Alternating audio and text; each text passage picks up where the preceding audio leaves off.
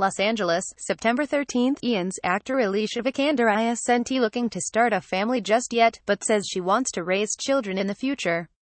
Any life is different. I try to just remember that. EW.com quoted Vikander as saying, "It's really been the people surrounding me growing up, my family members but also my friends kind of formed who I am. I do believe a lot of that context and environment is a part of creating who we are, not only nature. I would want to do that with the family one day too if that's the case," she added.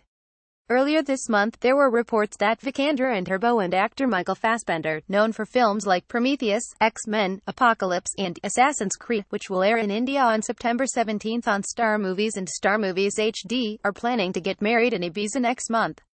They got close when they played lovers in 2014 film, The Light Between Oceans.